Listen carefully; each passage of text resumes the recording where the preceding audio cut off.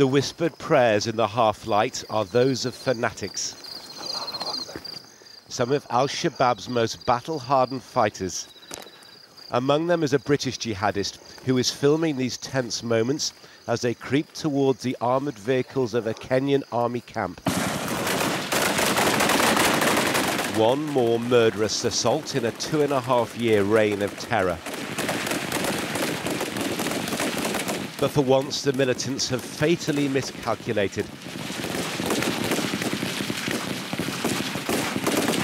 Many of these fighters won't live to see the sunrise. In the final seconds of the video, Thomas Evans' camera appears to capture the moment he was shot. Here is Evans on the eve of what was to be his last bloody act. A knife and ammunition pouch is strapped to his chest. He is a long way in all ways from his Buckinghamshire home. Here he is no longer Thomas Evans, but Abdul Hakim, his adopted name.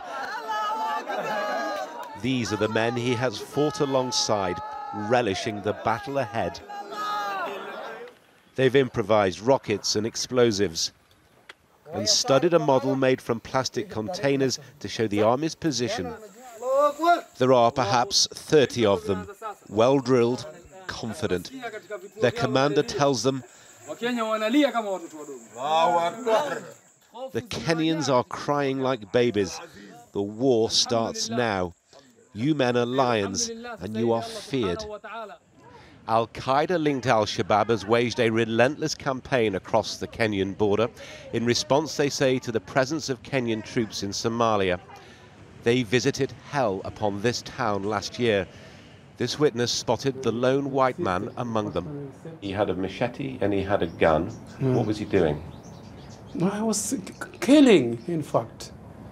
I saw him throw that man by the neck here. That watchman. So you saw him kill someone? I saw him. I was up there. In this town, 70 innocent civilians were killed. Christians separated from Muslims and shot. Evans built himself a fearsome reputation. He had chosen to live by the sword and ultimately to die by it. The video ends with Evans' death. For Kenya, one victory in a long war. For his family far away, the death of a son, in truth, already long lost.